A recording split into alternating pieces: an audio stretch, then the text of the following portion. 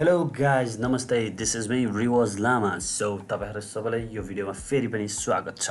तपाईहरुले पहिलाको भिडियो पनि हेर्नुभयो होला भन्ने आशा गर्दैछु र पहिलाको भिडियोमा मैले फोटोशपको ट्युटोरियलहरु हालेँ थिएँ जुन एकदम बेसिक्स थियो, जुन हजुरहरु एकदम बिगिनर हुनुहुन्छ र फोटोशप रिलेटेड धेरै कुरा थाहा छैन, मलाई धेरै कुरा सिक्नु छ र फोटोशपमा मलाई हैन त्यो आइडिया मात्र भइहुनु छ भने चाहिँ हजुरहरुले त्यो भिडियो हेर्न सक्नुहुन्छ.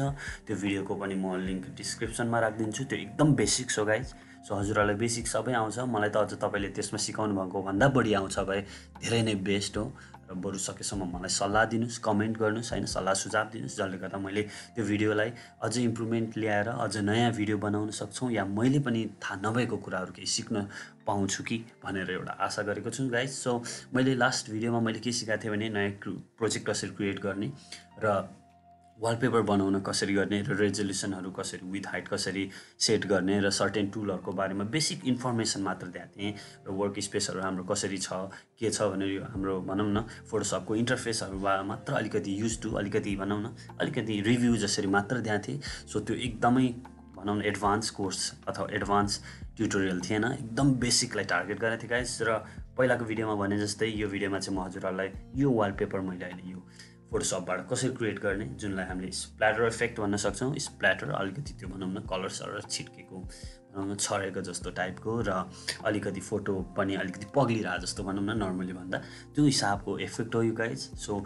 यो सिक्नलाई ढिला नगरी let's get it started guys. So तपाईले फोटोशपमा अब फर्स्टमा अस्ति गरे जस्तै अब म यो साइड बाइ साइड राखेर गर्छु सो दैट तपाईहरुलाई कन्फ्युज नहोस् र यो हेर्दै पनि अलिअलि आइडिया पहिल्यै होस् कि अब हामी के बनाउँदै छौं. सो मैले त्यही भएर पनि यो फाइल खोलेरै राखेको छु. सो नयाँ फाइल क्रिएट गर्नुस्, कन्ट्रोल एन राख्नुस्, स्प्ल्याटर ड्याश इफेक्ट हैन ड्याश वालपेपर भनेर लिनुस्.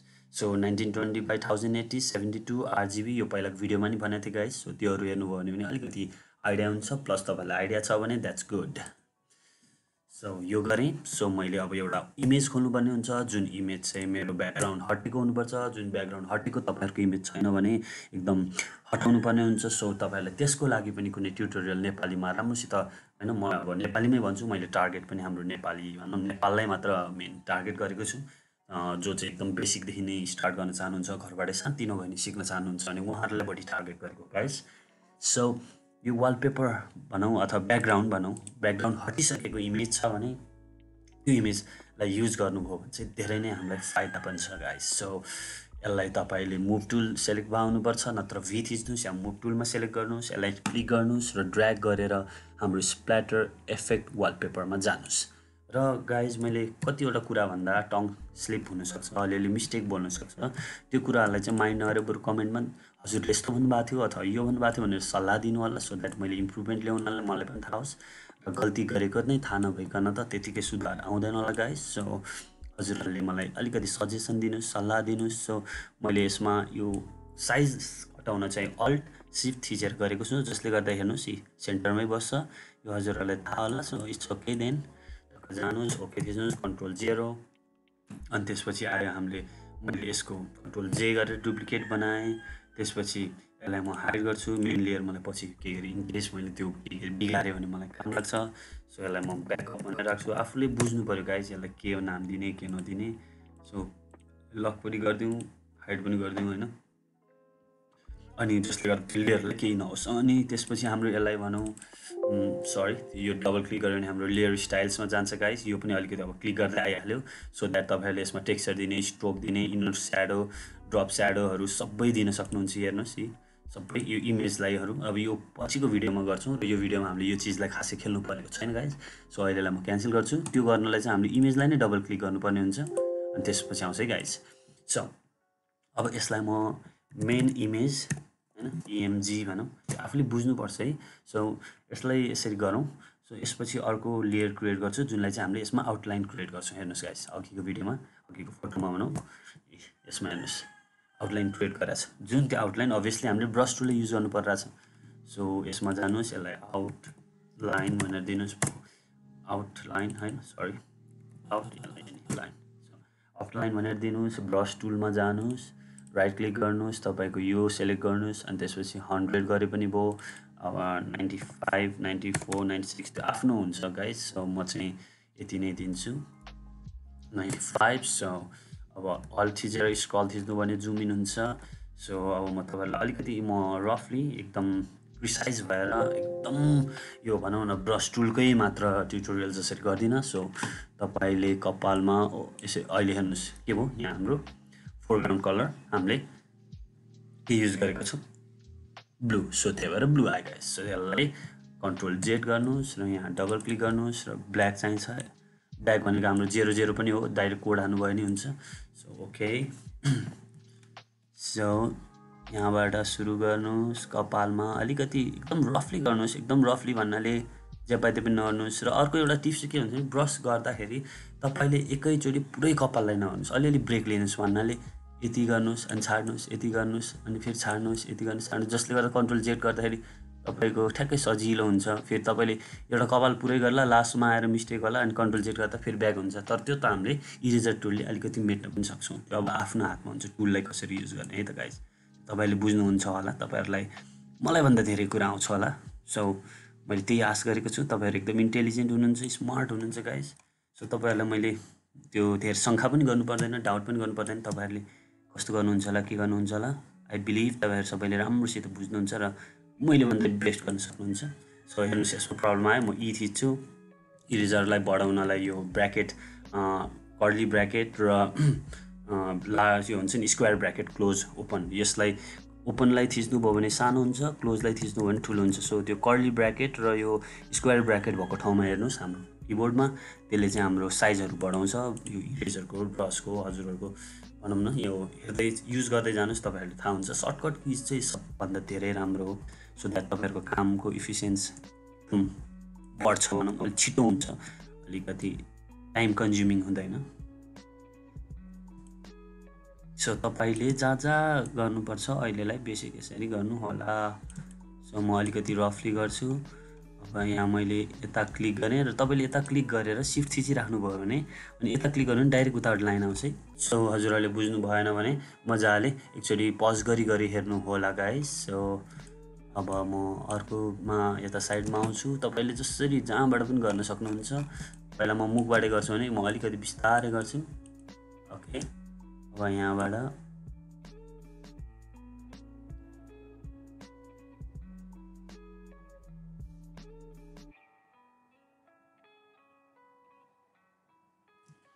सो यस्तो गर्छु। यो अहिले मैले ड्र्याग गर्नलाई चाहिँ स्पेस थिच्यो भने त्यो ह्यान्ड टुल आउँछ। ह्यान्ड टुलले गर्दा तपाईँले अब भनौँ न फेरि ह्यान्ड टुल जाने अनि फेरि ब्रस टुल जाने भन्दा तपाईँले स्पेस थिच्नु भने ह्यान्ड टुल आउँछ। ह्यान्ड टुलले गर्दा तपाईँले ह्यान्ड टुल आयो र क्लिक गरेर यसरी ड्र्याग गर्नु भने तपाईँ कहाँ गर्नुहुन्छ त्यसरी जानुहुन्छ। सो छाडे पनि फेरि हामी ब्रस टुलमै आउँछौँ।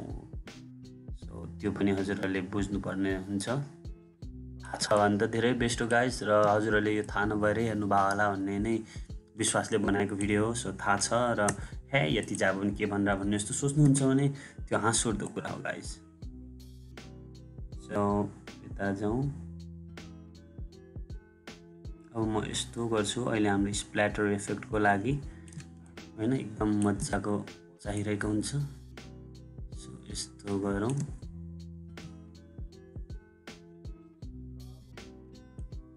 अब अहिले पछि यो बुझ्नुहुन्छ तपाईँहरूले। अहिले बुझ्नु भइसक्यो भने त्यो त राम्रो हो। किन मैले यस्तो गरिरहेको छु,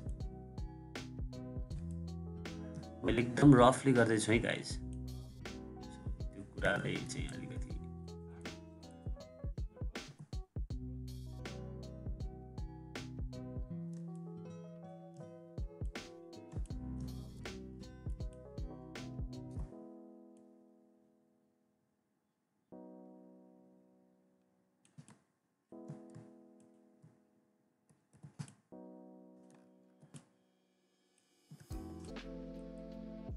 सो गाइज म अलिअलि छिटो गर्न खोज्दैछु सो द्याट तपाईँहरूलाई अलिकति अल्छी नलागोस्। तर होइन एउटा पार्टमा कसरी गर्नु हुँदो रहेछ त भनेर हेर्नुहुन्छ भने तपाईँहरूलाई पनि एकदम युजफुल हुन्छ। तपाईँहरूले पनि त्यो सानो ट्रिक्स अलिअलि गर्नुहुन्छ।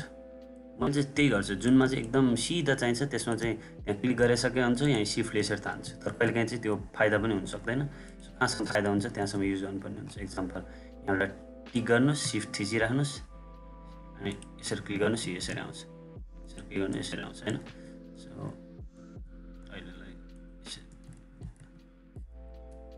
क्लिक गर्नुहोस् फेरि यस्तो गर्नुहोस् सो यताबाट यसरी सरी यताबाट यसरी मजाले हेर्नुहोस्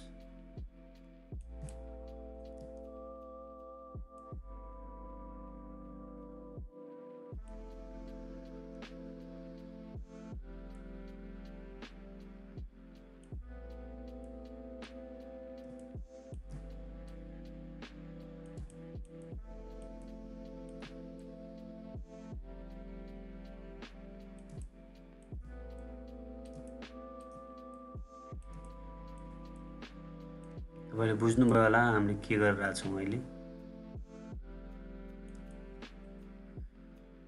सो यहाँ अलिकति हाम्रो पकेट जस्तो रहेछ सो पकेटलाई पनि अलिकति हाइलाइट गरौँ सो मलाई एउटा भएन एउटा मात्र ठिक छ धेरै डिटेलमा अलि बढी यो आउटलाइनहरु पनि नगरेको राम्रो जस्तो लाग्छ मलाई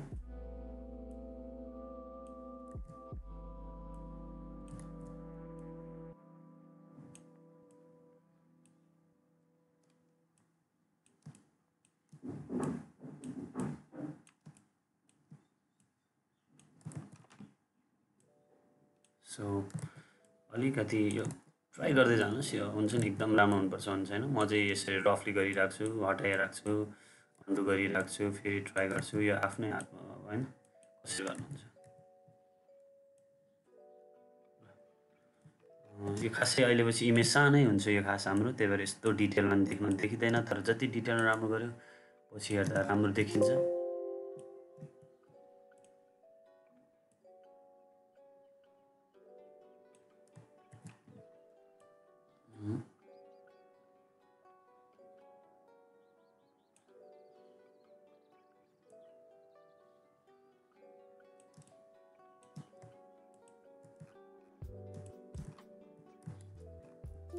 सो यति भएपछि लगभग भयो गाइज सो अब हाम्रो पालो आएको छ हामीले के गर्न सक्छौं भने तपाईको पेन टुल लिनुस् र हाम्रो मेन इमेजलाई सिलेक्ट गरेर हुनुपर्छ र पेन टुलले तपाईको यही आउटलाइनहरुबाटै हैन यसरी हैन हेर्नुस् है आउटलाइनहरुबाटै पेन टुल बाको पनि तपाईहरुलाई सानो सरी गाइज यो जी4 एक्सपीरियन्सको यो टाइममा आइरहन्छ यो किनभने कन्ट्रोल अल्ट जेड गर्दा त्यो पनि आउँछ त्यो सो त्यसलाई इग्नोर गर्नुस् तपाईहरुकोमा नआउन पनि सक्छ त्यो ग्राफिक्स कार्डको आएको गाइस हजुरहरुलाई थाहा होला सो यस्तो गरे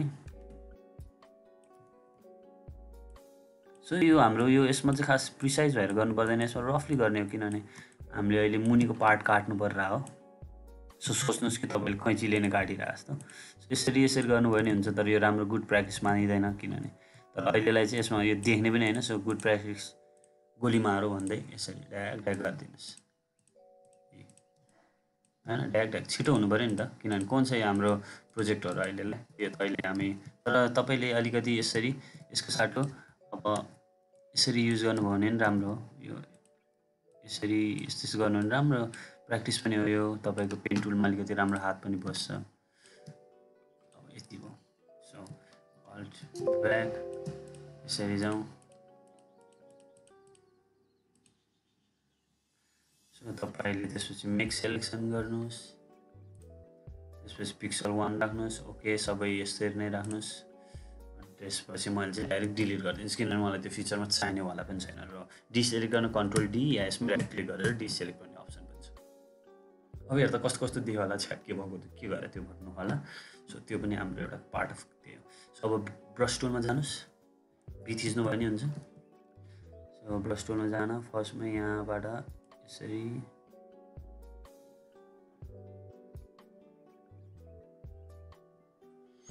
गर्नुस्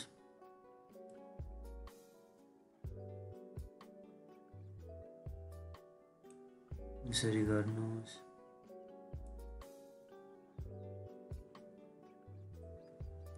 अलिकति राम्रो भएन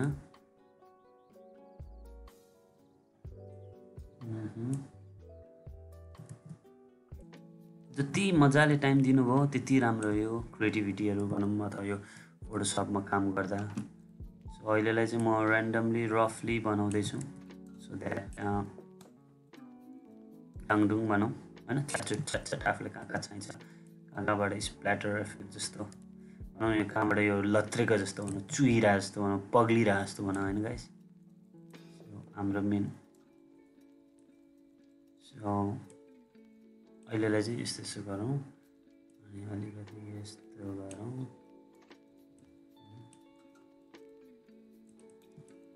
अनि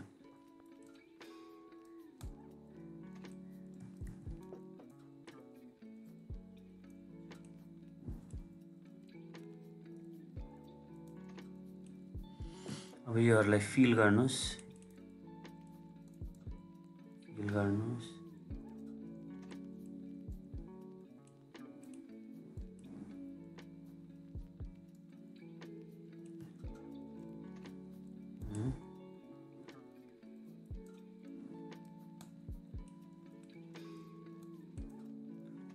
यसमा यो भिडियोलाई मैले टार्गेट गरेको चाहिँ एकदम डिटेलमा हो, सो द्याट तपाईँले पनि यो युज गर्न सक्नुहुन्छ। अब कुनैको सेपहरू राम्रो लागेन अरे ब्रस टुलबाट अब यो गर्यो, तपाईँले चेन्ज गर्नुहुन्छ भने इरेजर टुल जानुहोस्, अलिकति साइज घटाउनुहोस् अनि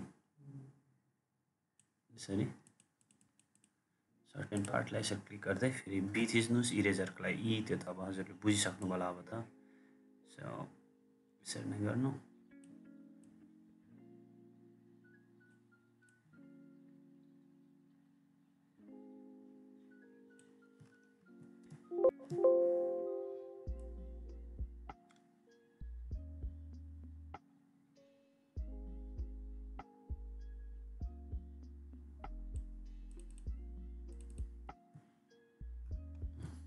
अलिकति हेर्नुहोस्, लगभग हाम्रो अलिकति केही जस्तो देखिरहेछ। सो अलिक कस्तो कस्तो देखिरह होला।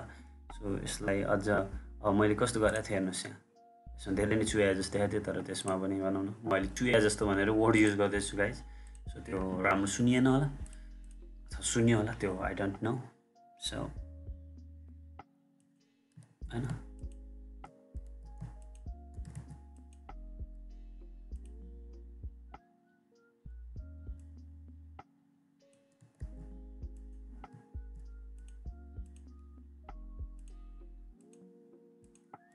यो तपाईँहरूको आफ्नो डिटेलमा पनि काम भर पर्छ नि, तपाईँहरूले कसरी गर्नुहुन्छ। सो म चाहिँ यो हटाइदिन्छु, यो राम्रो लागेन। सो अहिलेलाई यसलाई टार्गेट गर्दै आउटलाइन र यसलाई म सिलेक्ट गरेर कन्ट्रोल टी गरेर एकदम सानो बनाउँछु, यति जतिको। ओके, तपाईँहरूको आफ्नो हो। सो मलाई अब के पनि गर्नु मन छ भने यो दुईटालाई म ग्रुप गर्छु, किनभने अब योसँग मात्रै काम होस्। र यो ग्रुप गरेपछि मलाई यसमा एउटा मलाई इफेक्ट दिनु मन छ। इफेक्ट भन्दा नि अलिकति ह्यू स्याचुरेसनहरू बढाउनु छ होइन। अब ह्यू स्याचुरेसन मात्र होइन, हजुरहरूलाई यहाँ धेरै अप्सन छ। ह्यू स्याचुरेसन छ, ब्राइटनेस, कन्ट्रास्ट छ होइन। अब त्यो अब अर्को हाम्रो धेरै छ। यो अब हेर्नु न, यहीँ तपाईँहरूले देख्नु नि भइरहेछ होइन। सो यसबाट अलिकति 25। अब यसले हेर्नुहोस् अलिकति येल्लो बढी आयो होइन। मलाई ठिक छ यो। अब तपाईँहरूले आफूले खेलाउने चिज हो गाइज, अलिकति बढाउने कि होइन, अब अलिक घटाउने कि अलिकति डार्क बनाउने कि। डार्क बनाउने बेला हाम्रो पुरै ब्याकग्राउन्डलाई पनि भएको छ, किनभने यसले सबैलाई गर्ने हो। त्यही भएर त्यो नगरेर तपाईँले होइन, अब यो सबै म तपाईँहरूलाई देखाइरहेको छु, डेमोन्स्ट्रेट जसरी पनि गरिरहेको छु होइन। अब यसलाई डिलिट गरौँ अनि अब के गर्नुहुन्छ भने यसलाई मात्र तपाईँलाई कलर चेन्ज गर्नु छ, जसले गर्दा अरूलाई नसुन्नु। डाइरेक्ट यसलाई सेलेक्ट गर्नुहोस् अनि हाम्रो इमेज एडजस्टमेन्टमा जानुहोस् अनि अब यहाँ कलर ब्यालेन्समा हेर्नुहुन्छ कि होइन। अब अलिकति रातो रातो बनाउने भए यहाँ जानुहोस्, जति रातोमा जानुभयो त्यति रातो हुन्छ होइन। अब अलि हरियो जानु भने हरियो, अब हरियो घटाउने हो भने यो कलर आउँछ होइन। अब होइन, यसको भ्यालु धेरै राखौँ, रातोमा चाहिँ मलाई 25 जति दिउँ, अलिकति येल्लोमा चाहिँ -5 दिउँ होइन। एउटा हेरौँ कतिको डिफ्रेन्ट देख्छ, कस्तो लाग्यो होला। अब होइन भने यो अलिक बढी भयो होला, सो 15 मात्र राखौँ। ओके, अब फेरि हेर्नुहोस्, प्रिभ्यू गर्नुहोस्, हेर्नुहोस्, ओके फाइन होइन। अब यसलाई अझ राम्रो अलिक टेक्सचर देखाउने हो भने चाहिँ मैले के गर्छु भने यसको डुप्लिकेट लिन्छु, त्यसपछि फिल्टरमा जान्छु, यसमा जान्छु अदरमा अनि हाई प्यासमा जान्छु, त्यसपछि यस्तो आउँछ हैन। अनि त्यसपछि त्यसलाई मैले अलिकति अझ घटाउँछु। के गर्छु त्यसपछि यो ब्लेन्डर अप्सनबाट ब्लेन्डिङ अप्सनबाट ओभरले अथवा सफ्ट लाइट युज गर्नु र त्यसको भ्यालु अलिकति घटाउनुहोस्। ओपेसिटी 50% गर्नु या 25 हैन। आफूले हेरी अलिकति हेर्नुहोस् न फरक छ कि त्यो फरक अलिकति नोटिस हुन अलिक गाह्रो हुन्छ हेर्नुहोस् अलिकति। सो म त्यो गर्छु। अब मलाई यो पछि त्यो केही नहोस् भनेर मलाई यसरी मर्ज डाउन गर्न पनि मिल्छ। सो द्याट दुईसँग मर्ज भयो अनि हाम्रो आउटलाइन सेफै छ। सो अघि मैले एउटा मिस्टेक चाहिँ गरेँ जस्तो गाइस। सो जब मैले यो भनौँ न यो चिज बनाएँ यो मुनिको पार्ट त्यो चाहिँ मैले मेन इमेजमा गरेछ। सो आउटलाइनमा हुनुपर्ने हो। सो त्यसलाई अहिले वास्तवमा दिएर केही छैन हाम्रो काम एउटै हो। सो आउटलाइनलाई पनि यही मुनि मर्ज गरिदिउँ किनभने एउटै हो कुरा। अब चाहिँ हामीले यही भइसक्यो। मर्ज नगर्नुभयो भने पछि आउटलाइनमा मात्र केही काम गर्नुहुन्छ भने पनि गर्न मिल्छ। सो अहिलेलाई चाहिँ म मर्ज गरिदिन्छु किनभने अब मलाई काम गर्नु पर्दैन। सो अब यसलाई म अझ कलर चेन्ज गर्नु भयो त्यो तपाईँहरूको अब यहाँबाट गर्न मिल्यो अथवा सबै ओभरअललाई या तपाईँको एउटा इन्डिभिजुअल्ली एउटा लेयरले गर्नुहुन्छ भने त्यो लेयरलाई सिलेक्ट गर्दै हाम्रो यहाँ इमेजमा गएर एडजस्टमेन्टबाट योहरूबाट पनि गर्न सक्नुहुन्छ। सो अब हाम्रो चाहियो ब्याकग्राउन्ड। म ब्याकग्राउन्डहरू मेरो पहिलाको एक्जिस्टिङ फाइलबाट तान्छु। सो मलाई अहिले यो ग्रेडियन्ट चाहियो जुन चाहिँ यो ग्रेडियन्ट र यो टेक्सचर चाहिरहेको छ। दुईटालाई म ड्र्याग गर्छु। पहिला पालैपिलो गर्छु। पहिला यो ग्रेडियन्ट मात्र युज गर्छु। भी थिच्छु ग्रेडियन्टलाई यहाँ ल्याउँछु यता छाड्छु। त्यसपछि ग्रेडियन्टलाई एकदम पछाडि तल ल्याउँछु। Control T. Okay fine. यो तपाईँहरूले स्केल पनि गर्न सक्नुहुन्छ हेर्नुहोस्। सो इन्टर गर्नुहोस् कन्ट्रोल 0 अनि अब यसलाई नर्मल छ यसलाई कलरमा लानुहोस्। अहिले देखिँदैन किनभने त्यसको लागि ब्याकग्राउन्डमा अहिले हामीले यो राख्नुपर्छ। टेक्सचरमा जानुहोस्। टेक्सचरलाई पनि यहाँबाट तानेर यसरी राख्नुहोस्। यो टेक्सचर तपाईँहरूले यो unsplash.com भन्नेबाट पनि लिन सक्नुहुन्छ। सो टेक्सचर इज फाइन मेरो लागि। Okay enter. So texture gradient मुनि हुनु पर्यो। ग्रेडियन्ट मुनि यो अहिलेलाई अनग्रुप गरे पनि हुन्छ। सो कन्ट्रोल जी गऱ्यो भने पनि ग्रुपै भयो र कन्ट्रोल जी गरेर अनग्रुप हुन्छ भन्न थालेको थिएँ मैले जुन चाहिँ हाम्रो इलिस्ट्रेटरमा कन्ट्रोल जी ग्रुप फेरि कन्ट्रोल जी ग्रुप भएकोलाई नै गऱ्यो भने अनग्रुप पनि हुन्छ। सो यसमा चाहिँ डाइरेक्ट राइट क्लिक गरेर अनग्रुप गर्नु होला। यो हामीले मिस्टेक गर्दै थाहा हुँदै हुन्छ नि प्र्याक्टिस गर्दै भनौँ न केही ट्रायल एन्ड इररहरूले नै हामीले सिक्ने हो गाइस। सो अलिकति टेक्सचर हेर्नुहोस् अब चाहिँ यत्तिकै भन्दा यति अलिक केही देख्छ र अब यसको भ्यालुहरू घटाउनु छ। अब मलाई यसको 70% गर्नु मन लाग्यो। ओपेसिटी अथवा 65 होइन मलाई 70 ठिक थियो होइन। टेक्सचर ठिक छ छैन भने 85 होइन अलिकति कम। तपाईँहरू आफूले आफ्नो डिमान्ड आफ्नो त्यो अनुसारले गर्न सक्नुहुन्छ। सो मैले चाहिँ ब्रस टुल नभएर ब्रस टुललाई डाउनलोड गरेर त्यो गर्नुभन्दा मैले एउटा यस्तो पिएनजीमा एउटा स्प्ल्याटर भनेर गुगल सर्च गरेको थिएँ र यो ब्ल्याक कलरमा थियो र त्यसलाई मैले यो टुलले क्विक सेलेक्सन टुलले यसरी सिलेक्ट गरेँ र मलाई चाहिने कलर जुन हो अब इक्जाम्पल अहिले यहाँ सिलेक्ट भएन अब सिलेक्ट हुन्छ। अब यसलाई सेलेक्ट भयो। सो अब यसलाई सेलेक्ट भएपछि मैले के गरेको थिएँ भने यो पेन बकेट टुल गएँ। पेन बकेट टुलमा आफूले चाहिने कलर अब इक्जाम्पल यो हो भने यसरी लिएर होइन कुन कलर चाहिन्छ त्यो अनुसारले मैले यो कलर यसरी लिएर अनि यहाँ फिल गरेको थिएँ। सो द्याट यो ब्ल्याकबाट यो भयो अनि पछि मैले यही मात्र युज गर्नु मिल्यो। सो डी सेलेक्ट गरौँ अब भी थिचौँ। अब यो मलाई चाहिरहेको छ। सो म उता लान्छु यता राख्छु। अब यो अहिले हाम्रो त्यो ब्लेन्डिङ अप्सन के भन्छ यो हाम्रो टेक्सचरको यो हाम्रो लेयरको उसमा भएर हो। सो यसलाई मैले अब ल्याउनु पर्ने हुन्छ यो पछाडि माथि जुन चाहिँ यो इमेजको पछाडि मेन इमेजको पछाडि। सो यसलाई सेलेक्ट गर्नुहोस् यसलाई यसरी ल्याउनुहोस् यता ल्याउनुहोस् र अल्ट थिच्नुहोस् अनि त्यसलाई ड्र्याग गर्नुहोस् त्यसको कपी आउँछ। सो कसरी राख्नुहुन्छ यसरी अलराइट फाइन। सो लगभग हाम्रो अहिलेलाई वालपेपर पनि क्रिएट भइसकेको छ। सो यो आउटलाइन पनि आएछ उताबाट मैले तानेर होला। सो यसलाई म डिलिट गर्न चाहन्छु। सो अब हाम्रो छ मेन इमेज जुनलाई मैले आउटलाइन र अलिअलि कलर करेक्सन गरेर बनाएँ।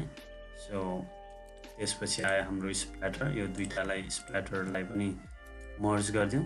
मर्ज लेयर्स यसलाई नाम दिनुहोस् SPLATTER स्प्ल्याटर अनि ग्रेडियन्ट हो यसलाई पनि नाम राम्रोसित दिनुहोस् ग्रेडियन्ट सो ग्रेडियन्ट टेक्सचर हेर्नुहोस् अब हाम्रो खासै अब सबै सिम्पल भइसक्यो